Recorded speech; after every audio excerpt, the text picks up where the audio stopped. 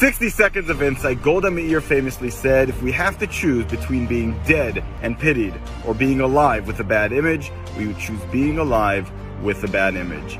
Unfortunately, history repeats itself yet again, because the same thing we faced back then and before the establishment of Israel, we're facing today.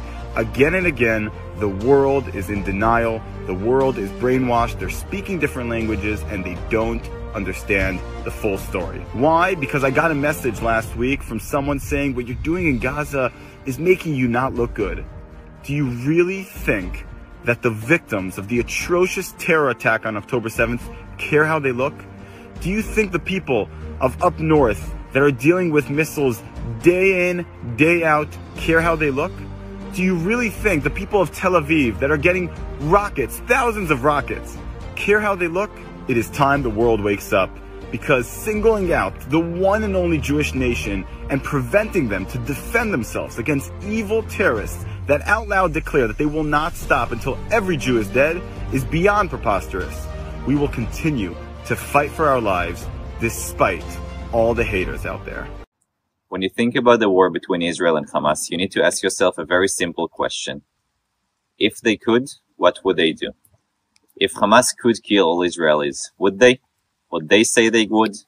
They say this is their goal, and they say October 7th is only the beginning. If Israel could kill all Palestinians, would we? Well, we can. You know some of Israel's capabilities, but we're not going to, because our war is not with the Palestinian people, our war is with Hamas. And trust me, I speak on behalf of the vast majority of Israelis. We don't want this war. There is nothing we want more than to get back to our normal and peaceful lives. But if we have to make a decision between fighting this war or going back to our lives and wait for October 7th to happen again, our decision is very easy.